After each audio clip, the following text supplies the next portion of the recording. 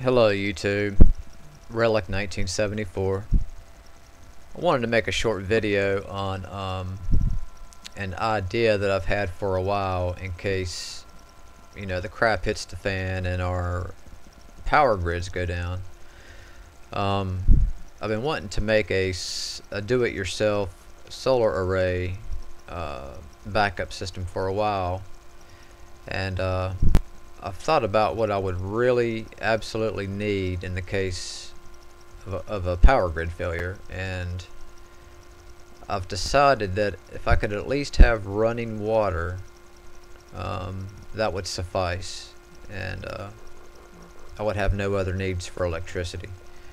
So I've had these plans in my head for a while, and I finally decided to sort of draw it up in a kind of a schematic slash flowchart kind of form.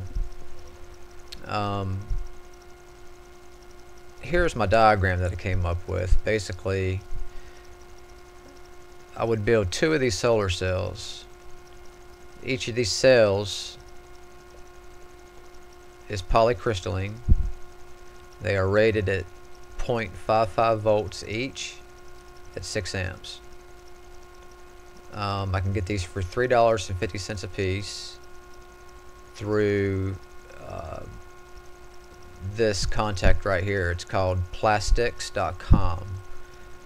They have the solar chargers, inverters, batteries, the solar cells, anything you might need for your do-it-yourself solar project, and I'll provide these links in the video's details. But anyway, what I have here is, when I make my panels, I will take 48 cells to create one panel, 24 of which, the first 24 will be wired in series to give me 13.2 volt at 6 amp. 2 of these wired in parallel will give me 13.2 volt DC, 12 amps. I'm using Ohm's law for all this. As you see right here, now if I have 2 of these panels in parallel, I still have 13.2 volt DC, and now I'm up to 24 amps. So that's an approximation, on a bright sunny day. The most I could expect out of it is around 316 watt. Run that to a charge controller, which you can also pick up from plastics.com site. Plan on using at least 2 batteries, maybe 3, but I think 2 would probably do the job. I'll be looking for like golf cart batteries or forklift batteries. I've heard those seem to work the best. And I plan on using a 12 volt very high rated capacitor, 3.5 farad. This will store an enormous amount of current, anywhere from 12 to 26 volt DC. They use these a lot in car stereo applications, but the purpose of this storage capacitor would be to give me that extra current that is required to get a motor moving, which would be my water pump. From your batteries, of course, you go to your inverter, convert your 12 volt to 120 volt AC. 400 watt inverter should do it. Then it goes to a new pump that I will have to submerge. My existing well has a 230 volt submergible pump. Well, I can install a half horsepower, 5 gallon per minute, 120 volt AC pump right alongside my existing pump. And I have found some links. I'm going to close this little diagram. I think you got the idea. Here's the site that has all your solar project needs from solar cells. They do sell entire panels, fiber optics, chargers, all the wiring and things you would need. So I'll probably, I've already gotten a quote from these guys, and they sell in bulk. They sell single cells, but like I said, I can get the cells for $3.50 a piece. So I would need 96 cells to build 2 panels. I will give this link in the details beneath the video. This site I will also give a link to. It takes you from start to finish on how to build your own solar panel, the materials that you'll need, the proper way to solder the cells, how to make your enclosure. Very invaluable site. You know, how to waterproof it and everything. But anyway, I will provide this link as well. And I've been looking at some sites.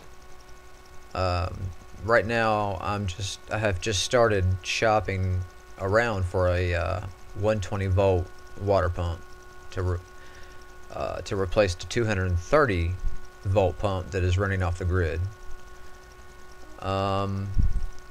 Found this supplier, and I probably won't go with this supplier. They're pretty expensive. For example, this half horsepower 115 volt pump is $600. But I'm basically using this site to get an idea of what pumps are available and what I might need. Here's a spec sheet that kind of shows all of their products and what kind of current requirements they have, all the specs that you could think of. There's your depth versus your capacity charts for all the different pumps. So once I find a pump that I need, a buddy gave me a good link to find a similar pump at a reasonable price. I will most likely use Granger's site. If I find a used one, that's fine, but I keyworded a water pump and it gave me, let's see, 3,355 results. So I'm sure out of this catalog I can find the pump that I'm looking for.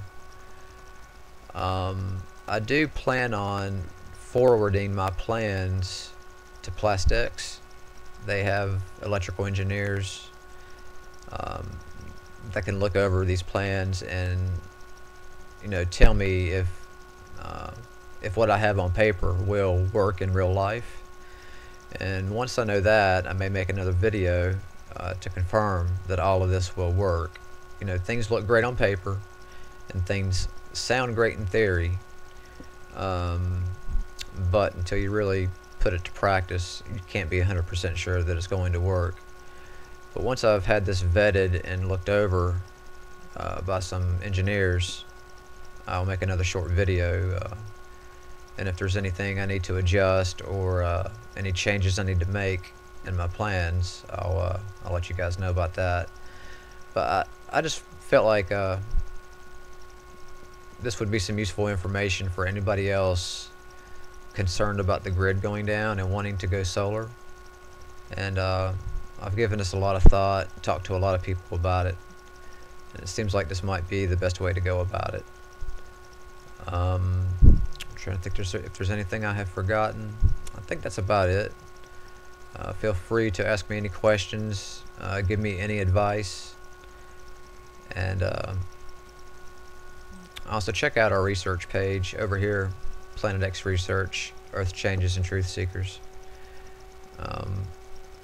And just to let you guys know, we don't study Planet X, Nibiru, or anything like that. It's a play on words. We pretty much just research and look into anything that's going on with our planet, whether that be global warming or earthquakes, volcanoes, even geopolitical issues. And I will provide a link to that as well. And as soon as I have more information on these on this solar well pump project that I'm wanting to start on, I will make another short vid and let you know what the pros have to say. Everybody take care. God bless.